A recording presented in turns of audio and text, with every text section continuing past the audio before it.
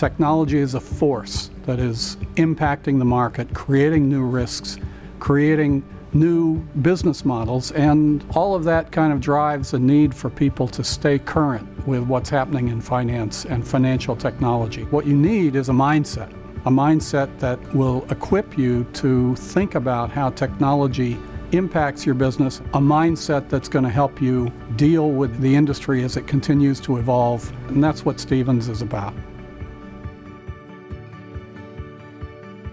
Financial engineering at Stephens is unique in that we operate as part of the business school.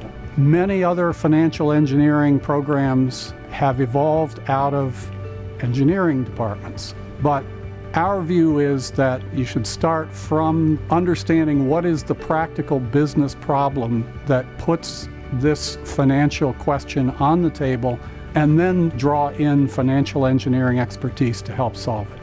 Financial engineering is probably going to be of most interest if you have a real orientation towards mathematics. It is a highly quantitative discipline. The central theme in many respects is valuation of financial assets, valuation of portfolios of those assets, and strategies that are based upon understanding those valuations correctly.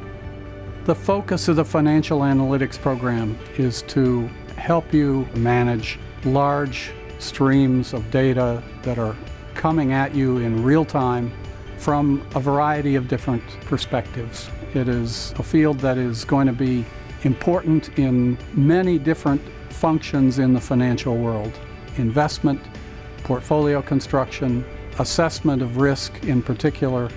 The Masters of Finance is a degree that is designed to train students to interface with the rest of the business from the perspective of the financial markets and the financial operations of that company. So it's a lot about understanding finance, but it's also about understanding the technological foundation and the potential for new types of risks and challenges that arise from that. The leadership of the financial industry going forward is increasingly going to look for people that understand the technological foundations. And so the knowledge of what that technology is, how it works, what its limitations are, what its potential is, I think is going to be increasingly one of the criteria for evaluating people for leadership in the financial industry.